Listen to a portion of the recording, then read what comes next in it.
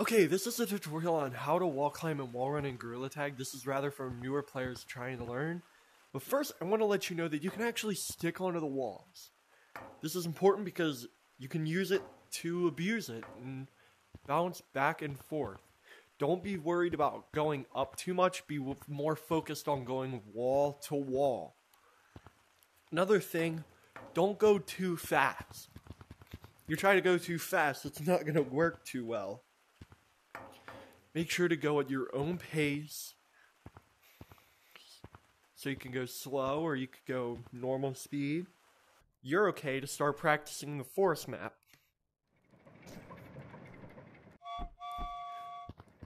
Remember, be more focused on going wall to wall. Bounce, bounce, bounce. Now when it comes to wall running, going from here all the way over to here is the easiest spot to do wall running. Now when it comes to wall running, it's important to note again that your hand sticks to the wall. And you want to abuse this. This is good. Now one more thing, keep your hand parallel to the wall like this.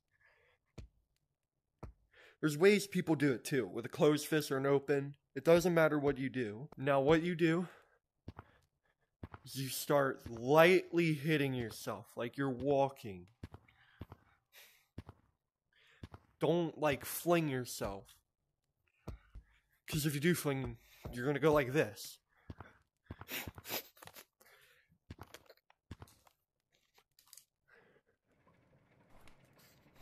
Wall climbing and wall running could both be tricky at first, but once you learn it, it should be second nature to you.